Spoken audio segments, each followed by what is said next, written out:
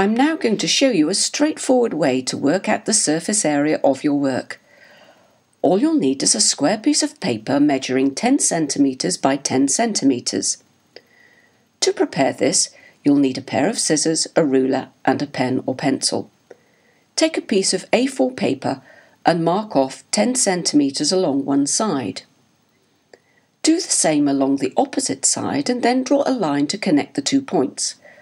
Repeat these steps on the short sides of your piece of paper and then cut out the resulting square. Mark it out clearly and you now have a 100 squared centimetre template which can be used to estimate the surface area of any larger piece of work. Just count how many times you can place the template against the surface of your work like this.